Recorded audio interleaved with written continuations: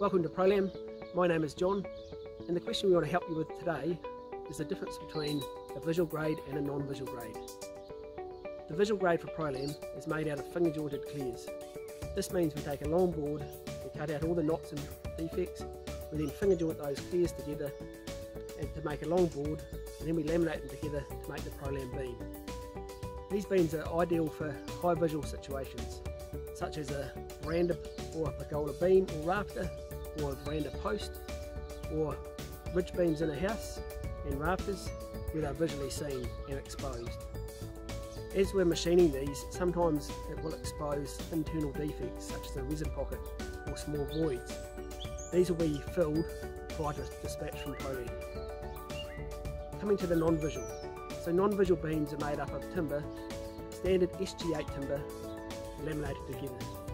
So they have all the knots and defects of an SG8 piece of timber in them. So these are ideal for situations where they're not seen, such as a deck bearer or a deck joist, or a lintel in a house above a window behind the jibboard where it's not seen, or a roof or ceiling beam above the ceiling where they're not seen. We do have some people that try to cut costs and use a non-visual beam in a visual situation, and this always causes problems. So please ask your customer where the beam is going to be used so you can advise them on the correct beam to use for that correct job. I hope that you found this helpful. If you did, please give it a like.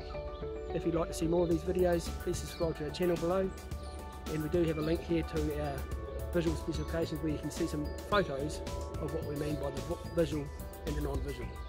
I hope this helped you out. Thanks for watching and have a great day.